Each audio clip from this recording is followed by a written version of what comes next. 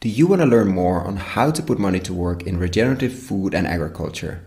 Follow our video course via investinginregenerativeagriculture.com/course or in the links below. Now, on to the podcast. Can we apply the principles of regenerative agriculture, diversity, we are part of nature, learning from nature with biomimicry and a focus on life, to technology? And what would this regenerative technology look like beyond food and agriculture? And can we apply these principles to more touchy subjects like cellular ag or plant-based proteins? Enjoy this interview where we dive deep into these topics. Welcome to another episode of Investing in Regenerative Agriculture, Investing as if the planet mattered, a podcast show where I talk to the pioneers in the regenerative food and agriculture space to learn more on how to put our money to work to regenerate soil, people, local communities and ecosystems while making an appropriate and fair return. Why my focus on soil and regeneration? Because so many of the pressing issues we face today have their roots in how we treat our land, grow our food and what we eat. And it's time that we as investors, big and small, and consumers start paying much more attention to the dirt/soil underneath our feet. In March last year, we launched our membership community to make it easy for fans to support our work. And so many of you have joined as a member. We've launched different types of benefits, exclusive content, Q&A webinars with former guests, Ask Me Anything sessions, plus so much more to come in the future. For more information on the different tiers, benefits and how to become a member, check gumroad.com/investingregenag or find the link below. Thank you. Welcome to another episode, today with the founder and managing partner of Regen Ventures. Welcome, Dan. It's great to be with you, Koen. To start with a personal question, you have a very interesting background story, basically, and journey, but I would love to unpack that a bit. How did you end up focusing on regenerative technology, soil, food, and much more than that? Yeah, I guess I have a pretty non-linear background. Started in investment banking and finance and derivatives trading, of all things. Managed a hedge fund. Wow. And I guess I realized I was contributing very little positive to the world, but understood the financial markets and wanted to utilize those skills in a more positive way. So started angel investing in some great companies in recycling and food waste, alternative proteins, joined a family office and was able to help them build out a strategy across their entire portfolio around impact. And then 2 years ago, began the journey of building Regen Ventures, which is a global early stage venture capital firm that partners with founders daring to build companies that will restore our planet. And what makes, let's say, Regen Ventures different from, I see many funds popping up now, but you have a very specific focus. Why the word regen in the name and not just climate positive or positive this or net positive or climate tech or something like that? Because they also claim to want to restore the earth, but you have very specifically chosen to put regeneration or regen in the name. That's right. And really, having learned the principles of regenerative agriculture, I set out to, think about how they could be applied in other sectors.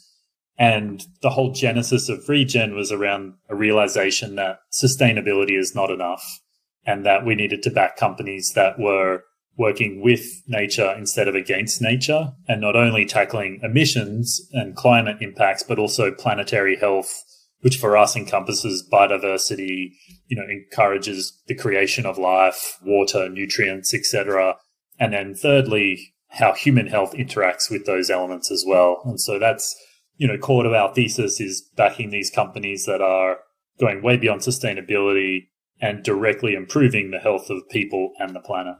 And when you say the principles of Regen Ag, do you remember, let's say, when or how you stumbled upon that? Or maybe you grew up with that? What was the start there when you looked? I remember when I stumbled upon the soil farmers movement, but what was that in your case? I think I had a general understanding, but Eric Tonsmeyer's book, The Carbon Farming Revolution, and then his profile in Drawdown were really kind of pivotal moments of not only seeing soil health and soil in general being this massive carbon sink, but all of the additional co-benefits from that around nutrient density, water retention, building communities together, and that, it all started in the soil and the microbial activity and fungal networks within there as well. And so for me, that was kind of this going beyond sustainability and really thinking about whole system health and starting the ground beneath our feet was one of those pivotal moments for me, and set off on a course of deep dives into all sorts of different things from there. But yeah, I would say those moments for me were pretty pivotal. And yet you decided to set up a venture fund that is not only focused on regen ag and food. You didn't set up a farmland fund, or you didn't set up an ag tech fund. You very specifically, and I will unpack that later, I'm very curious, said, let's apply these principles beyond agriculture and food as well. That's right. Why? Well, I had the benefit of setting up a couple of farmland funds and thoroughly enjoyed that and learnt a huge amount. But I guess for me, it was we need to go way beyond that, and that these principles of life creating investing were applicable across all systems, and particularly where consumer demand can be part of the solution. And for us, climate, meeting that consumer appetite for greener, healthier, superior products is what can really scale solutions at a massive level. And that's where we're focused. And that means you're focusing on consumer-facing brands, or are you focusing specifically on those type of companies as investors, or could it be one level away from the end consumer? Yeah, not necessarily consumer as in CPG, more so the things that touch our daily lives, what we eat, what we wear, the homes we live in, how we move around the planet, and that these choices that we're making every day and these necessary products that are in our lives that can be produced in ways that are upstream healing the planet and downstream improving our health at the same time. So do you have any examples where you applied a whole system view, biomimicry approach to both the food space and the non-food space? And then we can unpack a bit what you mean by regenerative technologies, which I'm very, very curious about, obviously. Sure. So why don't we start with a non-food space example, given I'm sure many of your listeners are very familiar with regenerative agriculture and the principles behind it. And so one of the companies that we're supporting are taking food waste and extracting collagen from that food waste to create leather alternatives. And so in doing so, really taking out of that supply chain the negative emissions impact of raising cattle for leather production, as well as the toxic chemicals and heavy metals utilized in the tanning process. And that for us was a shocking industry when we dug into it, and we read reports that showed us 90% of people that worked in that industry died before the age of 50 years old in Bangladesh. And so this company is taking the collagen source and then turning that into a beautiful material that is leather-like, finishing it with dyes and patterns in the production process, and then is then able to ship that to their end customers, which are beginning with the high-end fashion houses and then coming down the value chain, and at scale can be cheaper than traditional leather alternatives. So for us, that's not only a circular, but also a regenerative materials company. And then I think related to the food space, we're really passionate about. What would happen, you say they extract this collagen from the waste? I mean, what would have happened otherwise with that food waste? Or is it still usable after? Do you only take one ingredient out? What is the alternative to making this alternative leather currently with this waste? Yeah, it's generally ground down into animal feed or fertilizers and can still be done so. So they're taking this rich collagen source out of that waste stream and then, I guess, upcycling that collagen into alternative leather materials. And the founder was doing his PhD at Cambridge and was studying cellular collagen cultivation. And in his mind, worked out that was going to take a lot of capital and be a long way from time to scale. So when scoured the natural world for rich collagen sources and then came across this extraction process to take it out of food waste. And is that process of looking for a chemical way and then finding out it potentially takes way longer and way more money and then going into nature, between brackets, is that a normal process for the founders you're backing? Does it seem to be something that happens often because you're really focusing on the biomimicry part? Or is it a one-off that somebody looked into cellular and then actually came across a more natural, it's still food waste, but a more natural way to find this specific ingredient? Yeah, it's definitely a common thematic, both for us, as individuals and what we're looking for on the investment side and then the founders that we're meeting. And for us, we are nature obsessed. We say, we're looking for companies that are nature derived, inspired by nature. And that sometimes is being part of nature and other times that is mimicking it, mimicrying it. I don't even know if that's the word, right? through other means. So that's, our passion is taking 4.6 billion years of evolution and taking all of that learning and applying our own human ingenuity on top of that to create products that are regenerative by nature. So how does cellular ag come into play when you are so nature focused? I think some people go like, how does that work? Or how do you see the role for that, in the future of food and ag? Yeah, so we may be unique in that we're really looking for regenerative whole systems change. And so thinking about food production, we are super passionate about regenerative agriculture and all of the positive co-benefits that can come from that, as well as there are, in our minds, places for plant-based alternatives, particularly when they're done with good core ingredients that are farmed in regenerative ways and where they're healthier for humans and they don't have a 300 list or 300 named list of ingredients on the label. And also cellular alternatives as well, where that is the most efficient, healthiest, sustainable approach. And then for us, it's thinking about what production methods can those alternative methods replace that then allow us to regenerate degraded grasslands, desertified grazing lands that haven't been farmed sustainably to date. So for us, we're taking like a whole system approach. We think all these things are necessary and we are engaged in all of them, and we will, over the life of our fund, be investing across that continuum. And do you have examples of like the plant-based side, but also the cellular side? Because I'm very curious about it. You hear there's a lot of resources are going into that space. Mostly it sounds not very biomimicry, to say the least, but I'm not an expert. But also the plant-based stuff, obviously, like the 300 ingredients on a package is something we see very often, or the 20 or 30 or whatever the number is.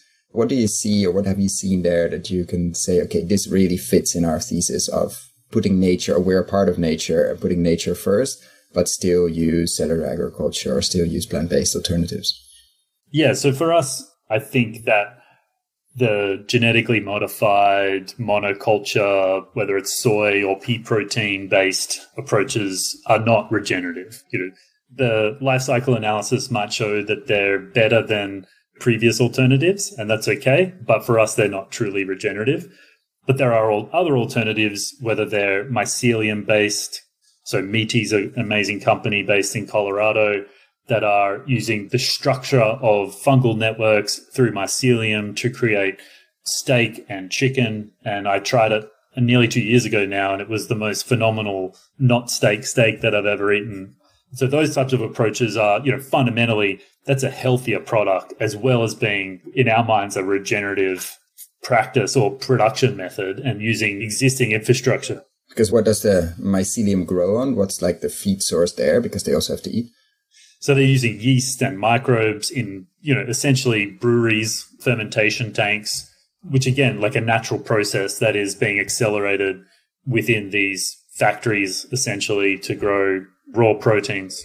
And that would be in the plant-based meat alternative space, basically. But it's not fair because it's not really a plant. Like mycelium is somewhere in another kingdom. But let's put them under the plant-based one. But then the cellular ones, have you seen things there that are... And cellular is just... Can you explain the cellular agriculture concept and movement as well for people that are not comfortable with that? Sure. So cellular agriculture is taking a biopsy from a living animal and growing those cells in a lab in generally what's called a growth media to duplicate and proliferate those cells. So they generally start with muscle tissue, they proliferate the muscle cells, then they add in things like fats to give, structure and flavor, and then lastly, generally there's a scaffold. So you can't just grow a bunch of cells in a flat petri dish and expect it to come out looking like a steak. You've got to bind it together in certain ways. So that's generally the process. No animals are harmed in that process. Where does the fat, etc., come from? Is that vegetable fat at the end or animal fat? There's a set of different providers. Okay. So there are vegetable fats. There are companies using cellular animal fats, a company called Hoxton Farms in the UK. That's a great company. And also fermentation.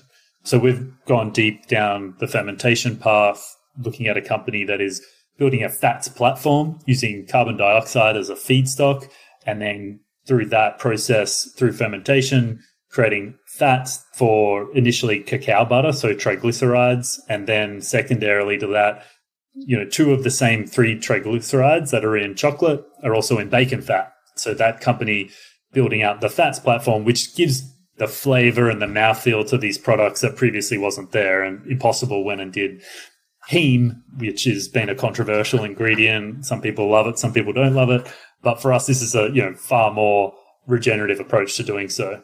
Then you were asking about the cellular meat producers. And, for us, one of the sort of most audacious, ambitious projects is an Australian company called VOW, which are the premise of that company is that we've only ever domesticated 5 species on Earth for protein production, but there's 2 million species on Earth. And if we don't need to harm those species, there's most likely a far healthier, delicious protein alternative out there for us to produce. And so they're building a cell library where they're taking cells from a wide range of exotic animals and they're proliferating those cells, growing those proteins. And essentially at the end of that, you'll be able to have 100% nutritional quality on one end and 100% taste and decadence potentially on the other, and be able to combine those things to create different forms of food. So fundamentally redefining what meat is. And so that's quite interesting. We haven't invested in that company, but it's an incredibly ambitious project that we're really excited about. And what do you say to people that go immediately like, what about nutrients and health? Like, how would you define that in this case? And how do we know it's safe, or how do we know it's probably, it easily wins against CAFO steak or anything coming out of a factory farm? But compared to, let's say, grass-finished and finished beef, I mean, there's a lot of discussion on animal protein and the health benefits depending on how you grow it. In this case, where would this fall? Or is this also the case of how you grow it makes the fundamental difference? What is your response to people that go a bit like, should we do that? And what would be the reaction of my body basically to eating this, which nobody has done yet at scale, obviously? Yeah. And to be perfectly honest, I had the same reaction. Like, why do we need to do this? What are all the unintended consequences? And I think the honest answer is we don't yet know, but the bar is being set really high. And the founders generally in this space think the same as you and I, and they're wanting to optimize for both planetary health and human health and wanting to get to the best outcomes because they know that over time, that's what the consumer will demand. So, those founders in particular are hyper focused on that. They don't want this to be a sort of slightly less bad for the planet, but terrible for your health product. Those two things need to be inextricably linked and positive. And I think, fully acknowledge the amazing interaction of soil microbiome with the gut microbiome and all of those things. So, for example, like how do you, I wouldn't say copy that, but how do you capture that in things like that? Is it like, okay, we're growing this lettuce in an aquaponics or an hydroponic system and it gets pretty good in terms of nutrients. But as John Kemp says, it never gets to the highest level because for that it would need soil. So we get pretty okay and probably better than many other things, but we get to level 3 and never to level 5 or something like that, because for that it needs the soil. And that even assumes that we can measure that at the moment, which we can't really. So there's a huge discussion, obviously, what is nutrient density? So what's the bar here? We want to go to all the way to level 5 or level 3 is good enough? For us, level 5, 100%. Like, we want no compromise. And that's a very high threshold. And that means that, the universe of companies that meet that threshold for us is going to be pretty small. That's not to say that the level 3s are not necessary, but for us, we want these truly transformative, catalytic system change companies that can redefine their categories and be regenerative for people and the planet. And so that's how we think about it. And I think you're right. Like, and how long do you have? Like, what's the fund lifetime? Because cellular ag always sounds 5 to 10 years away, a bit like mini nuclear reactors, which will come at some point, but potentially. But this might be a long journey. What do you say to these founders? Like, you're going to be there with them for a long time because they might take a while, or you see that actually maybe happening faster than we expect? Like in 5 years, this could be actually a thing. Yeah, I think cellular ag is still quite a ways out, and maybe that's beyond the lifetime of a venture fund. We don't know the answer to that. And to be transparent, we haven't made any investments directly in that space. Because of that, or because you didn't find it yet, the level 5? Probably both. So you didn't find a level 5 yet that within the lifetime of a venture fund, there's a reasonable estimate that it might reach certain levels that make it relevant for the fund. Which is tricky. Yeah. Yeah. And so this company, Vow, probably is on its way to level 5. And there are others trying, and, we hope there are more.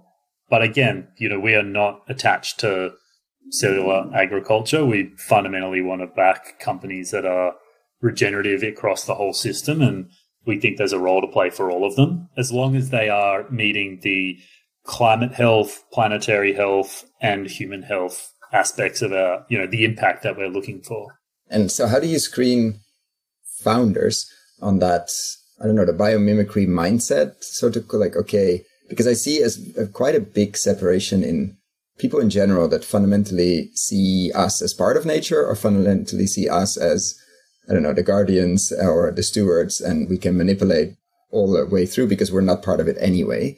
How do you, is that like your first question you ask, or how do you filter through that? It's a good especially question. On Zoom, because you were obviously far away. I mean, you're able to travel now, but for the last year and a half, you were not. Like, how do you get comfortable with a team if they are in the deep tech, we'll edit our way out of it, or we're part of nature and maybe we should be a bit more humble?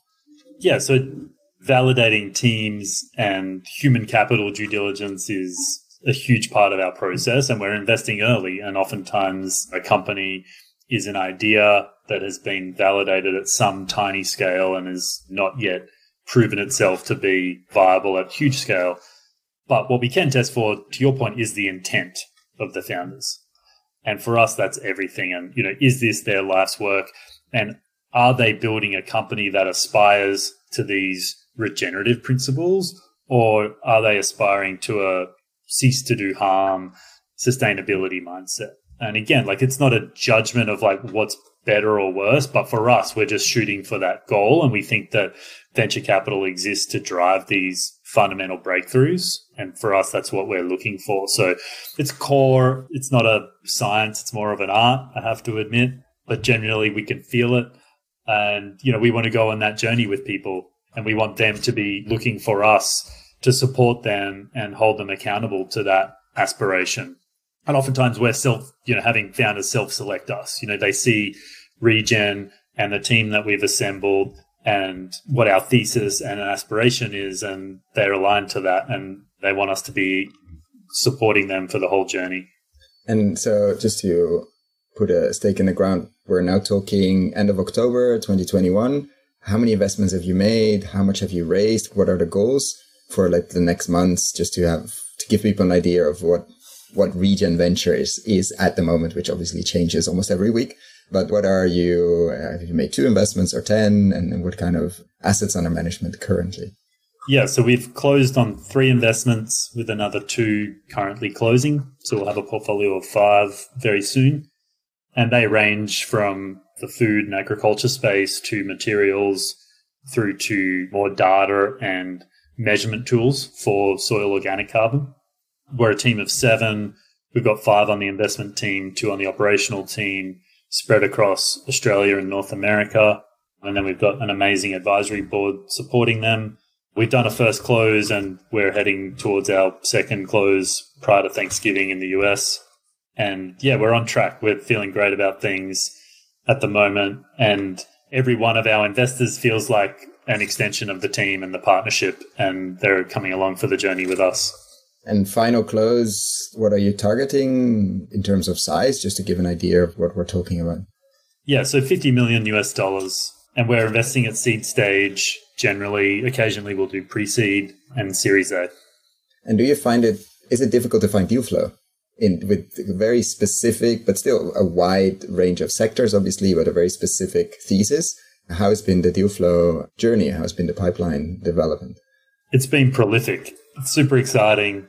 I think even in the last 12 to 18 months, things have changed dramatically. What we're really seeing now is the 3 pillars that our investment thesis was built upon, which was initially this convergence of science, technology, and engineering, making things possible that previously were not, and at price points that are cheaper than their extractive incumbents.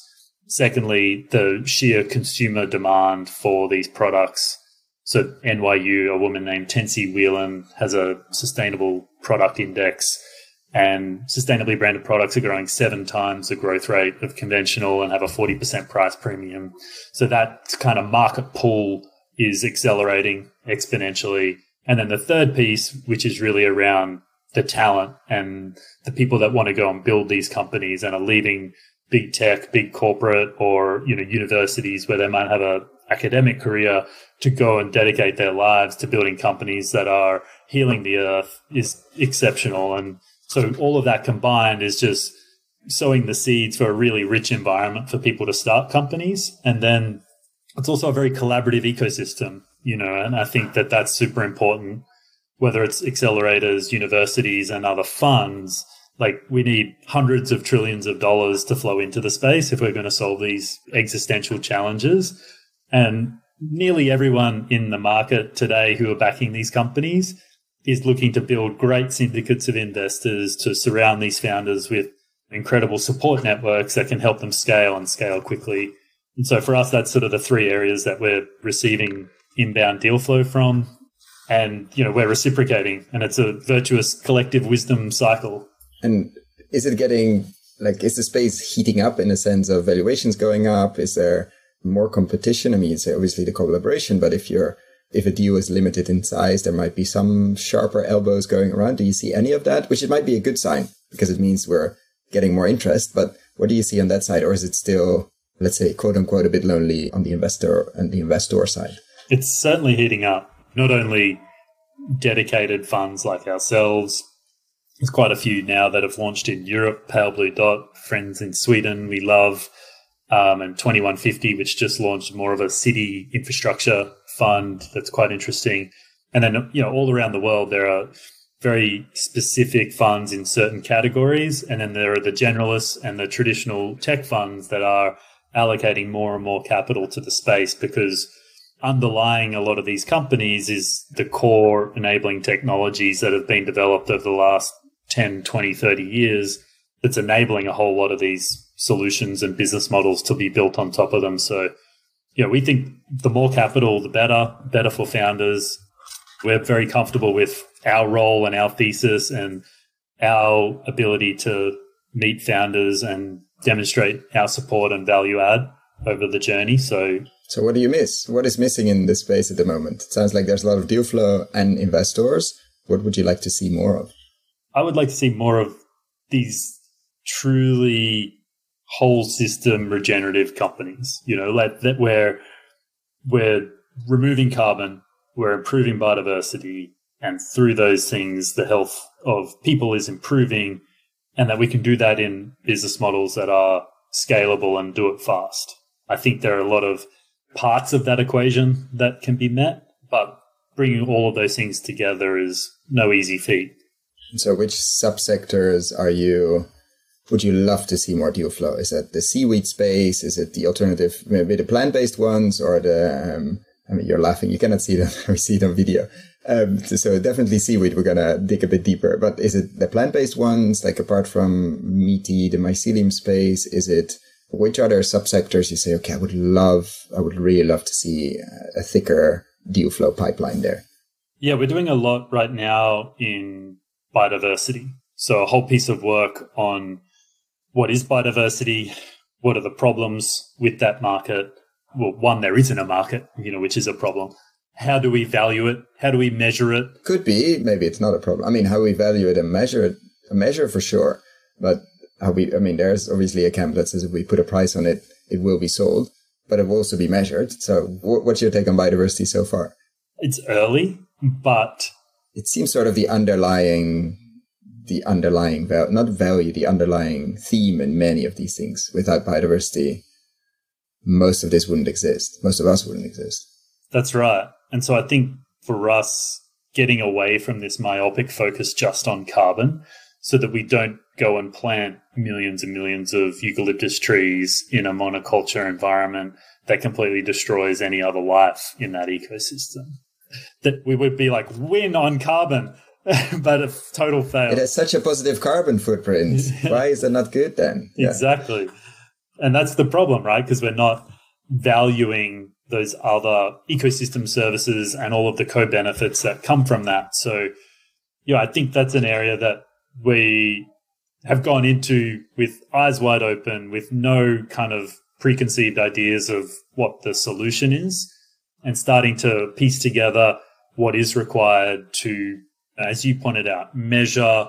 And unfortunately or fortunately, like, we have a capitalistic model. If it is valued, it will be protected and improved upon, we hope. And so, in the short term, that probably is the answer. Just like carbon, the economics of that now are starting to stack up so much that, you mentioned seaweed, like, where it's actually economical to grow gigatons of seaweed in the ocean and sink it to the bottom of the ocean for permanent storage. And that's a viable business model. There's a company doing that. I also saw a lot of discussion about if that actually made sense.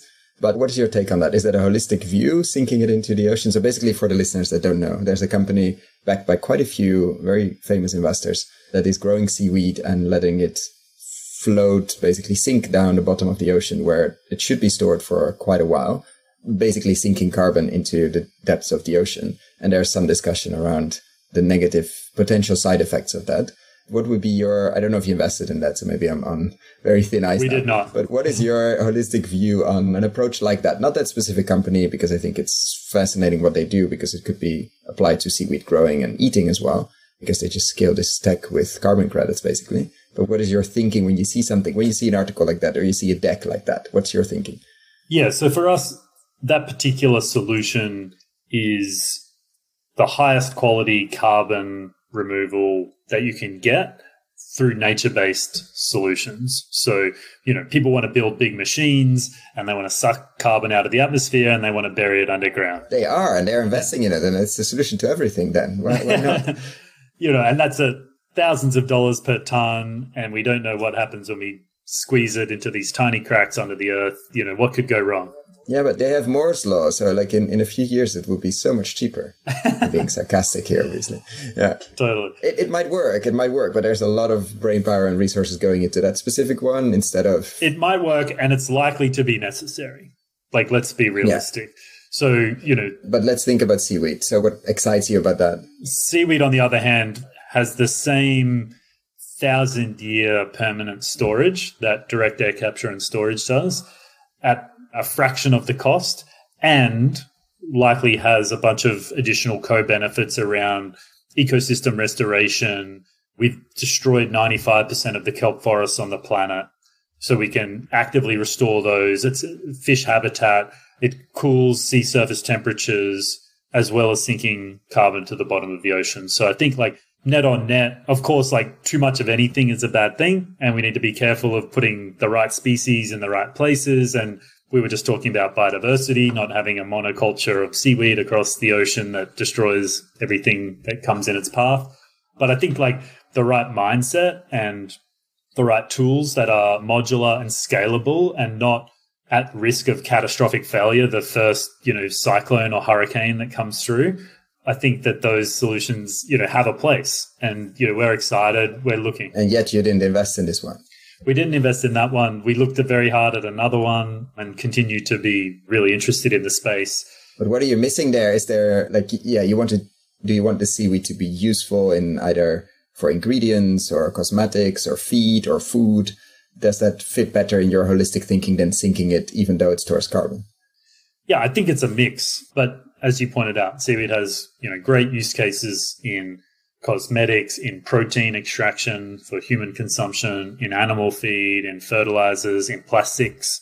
So, I think that the value of seaweed can be great, and also the carbon potential of it is quite extraordinary at a pretty low price point. So for us, that's, what we're looking for, and the teams that, both have that ambition and the pragmatism to go build it.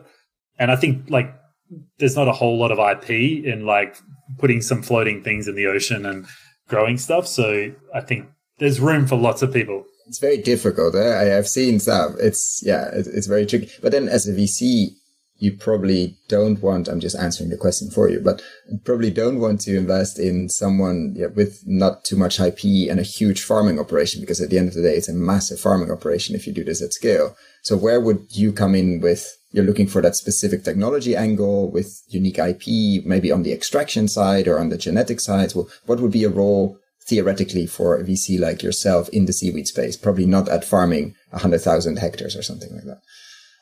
Yeah, it's really around the structures and the devices to grow these on, that are autonomous, solar powered. The tractors and the stuff. Yeah. Have self-harvesting mechanisms built within them. The tools of the space, basically. The tool shop of the seaweed space is where you get excited. Yeah, that can enable massive industry. Super interesting. And then, seaweed, we touched upon. Any other subsectors of the whole regeneration space, which is massive, but also in biodiversity, are you looking at marketplaces or sensors, or what are you looking at or dreaming about that somebody knocks on your door tomorrow with the perfect team and the perfect nature focus and obviously the perfect values, but what would they need to be doing to get you excited in biodiversity? Yeah, I think measurement, reporting and verification for biodiversity is a really, really tough problem to solve. It's much harder than carbon. And even carbon is not that easy. No, but we're talking like carbon is generally in a tree or below the ground, whereas this, you've got things flying around everywhere, animals moving through an ecosystem. Like, it's very dynamic. Do you think it would be possible to find like a proxy, like, I don't know, wild bees or something that if you count that, it's a pretty good proxy for the rest of the ecosystem? Or do we need a full system approach to say, okay, this place is full of biodiversity, which is a bit of a weird thing to say anyway, full of life, basically. Yeah.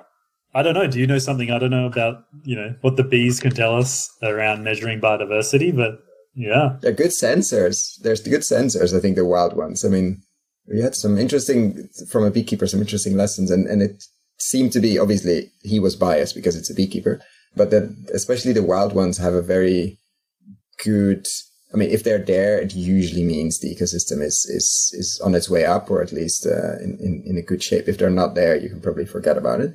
But maybe there are other insect species or specific things that are easier to measure, but that give a good proxy for wild birds or certain predators. If you have those, obviously in context, that, like they always say, if predators are around, you are, if they are happy, the rest of the ecosystem must be happy as well, because they can easily move normally or they die out.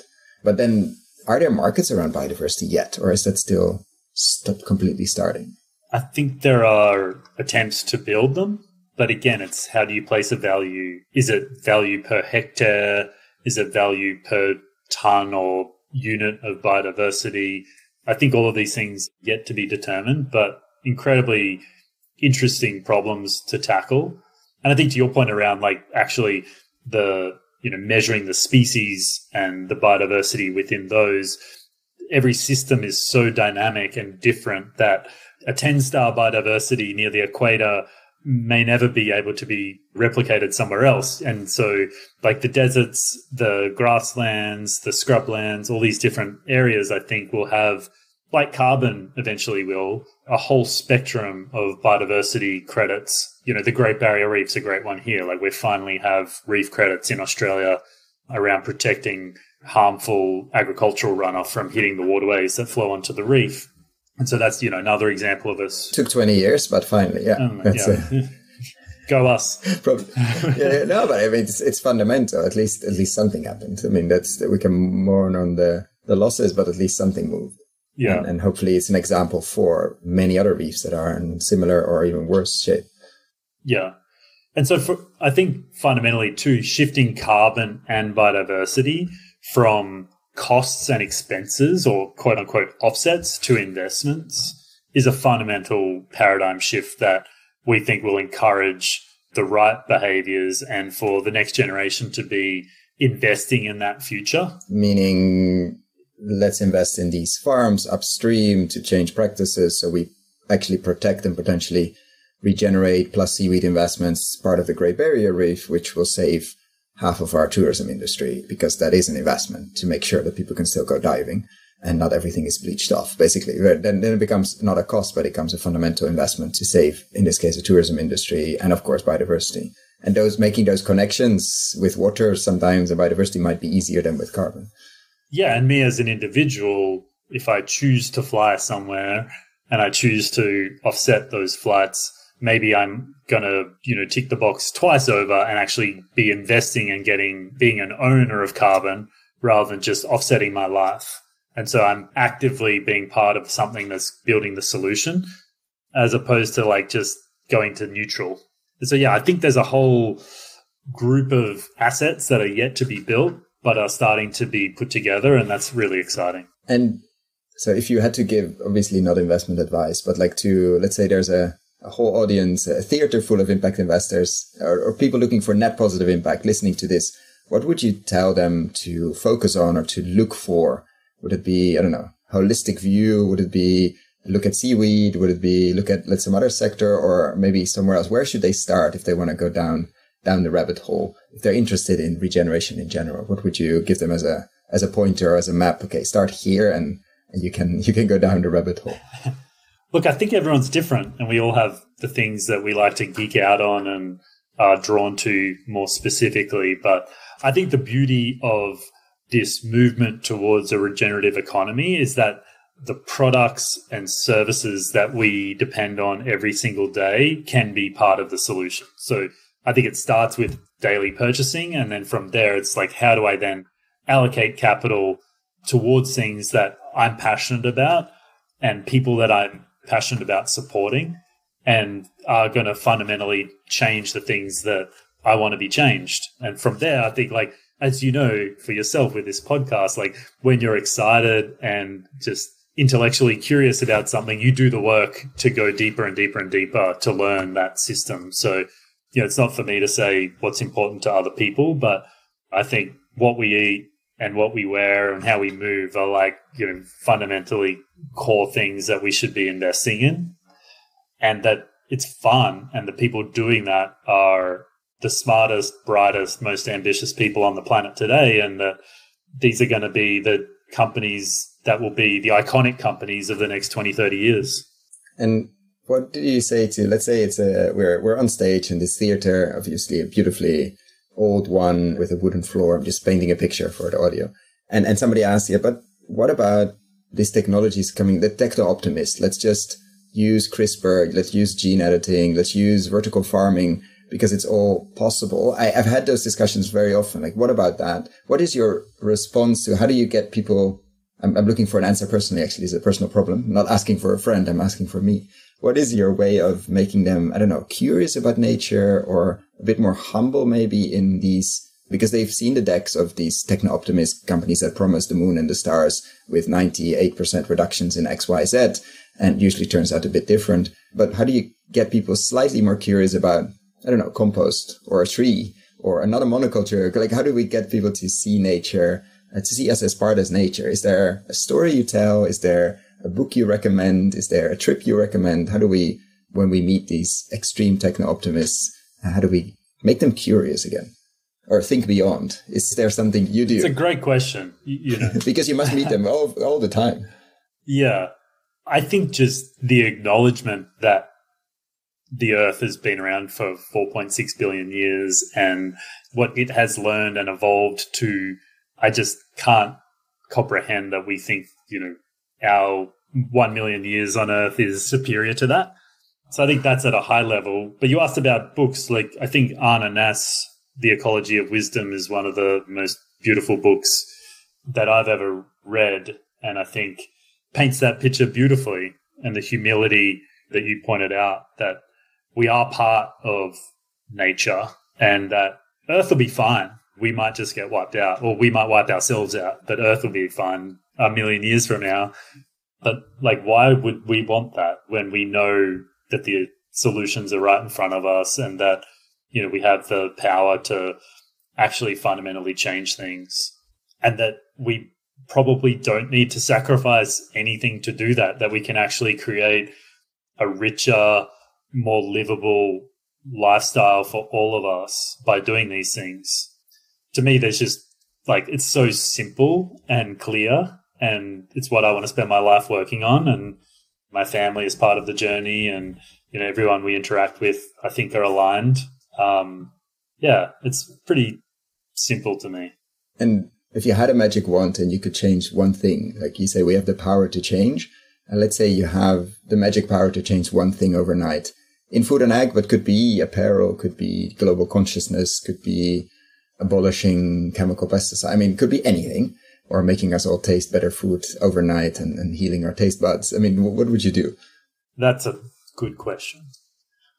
I would just encourage people to go outside, go for a hike and come back and just acknowledge the feelings that you had being in the wild and all of the life that was around you, and come back into human world and figure out, like, is that worth sacrificing for that extra bedroom or faster petrol powered car? Like, really? I think that's as simple as it is for me. Like, love nature and all of the creatures and do our best to support that and have fun doing it.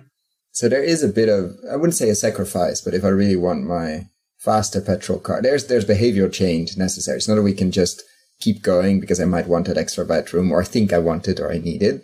What do you see as the role of behavior change in this whole space? Because we might end up buying a different steak because it's mycelium based, or a different apparel because it's no longer leather, but equally or better. But there are choices we have to make, or we should make. And it seems like people are making that. That's what you refer to as consumer demand.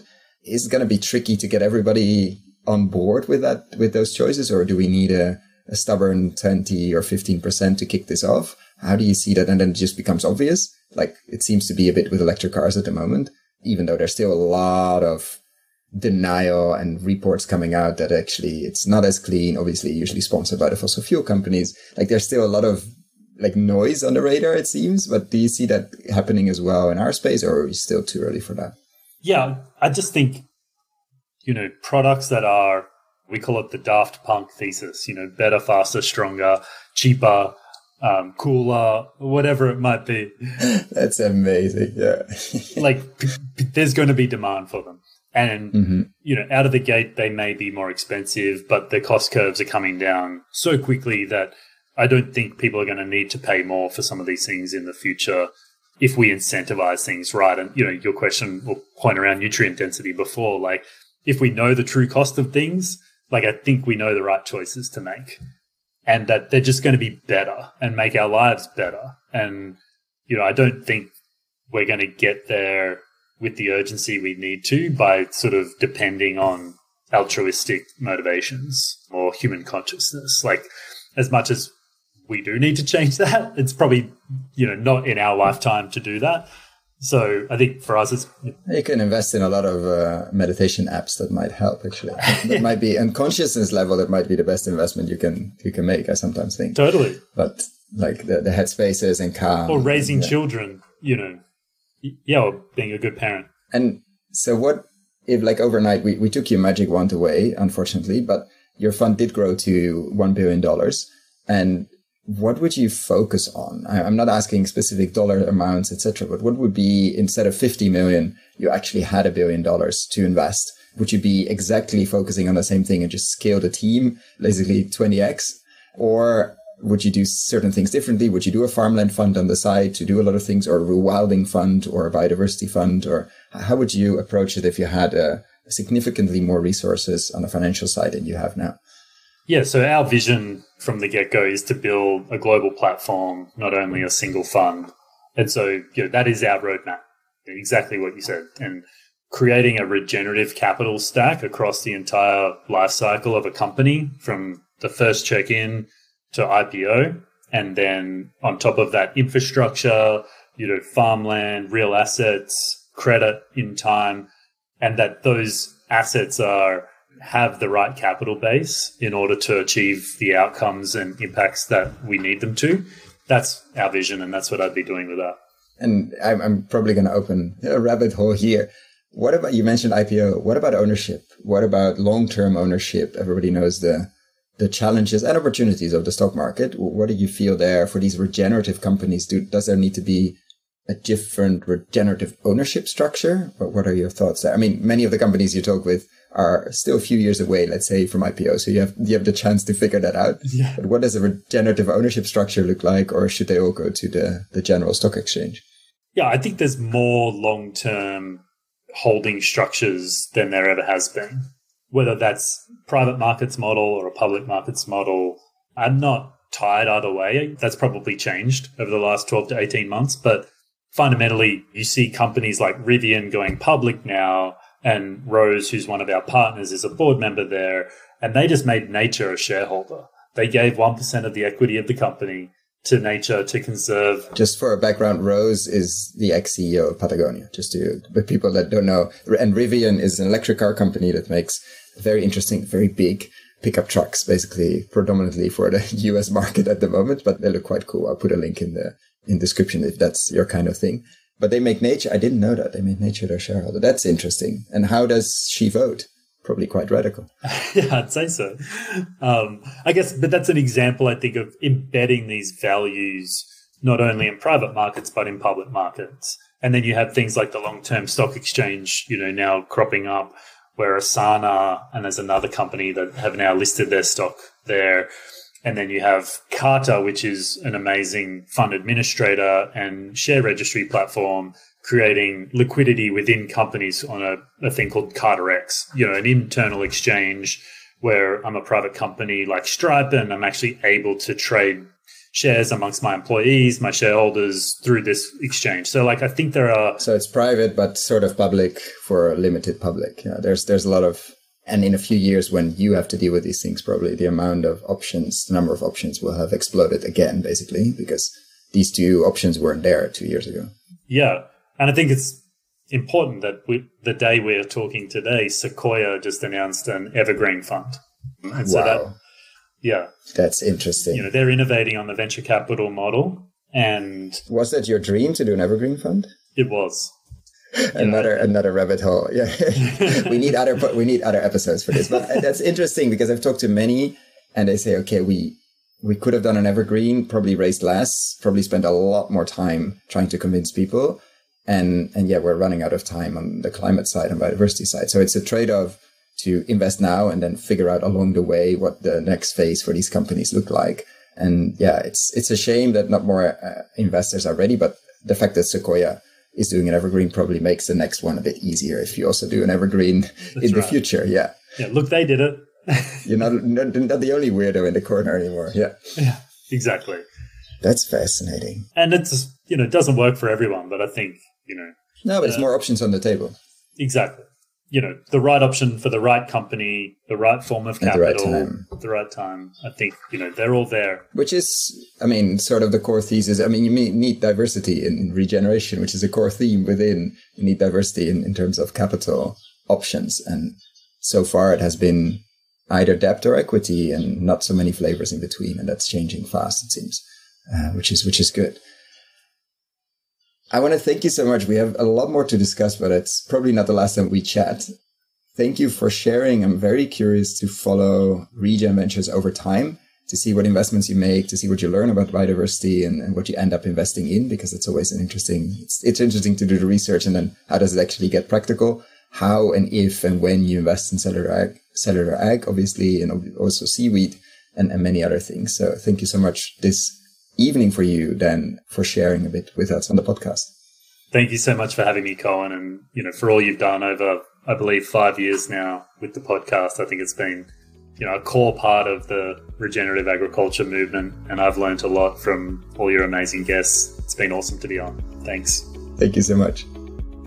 If you found the Investing in Regenerative Agriculture and Food podcast valuable, there are a few simple ways you can use to support it. Number 1, rate and review the podcast on your podcast app. That's the best way for other listeners to find the podcast, and it only takes a few seconds. Number 2, share this podcast on social media or email it to your friends and colleagues. Number 3, if this podcast has been of value to you and if you have the means, please join my membership community to help grow this platform and allow me to take it further. You can find all the details on gumroad.com/investingregenag or in the description below. Thank you so much and see you at the next podcast.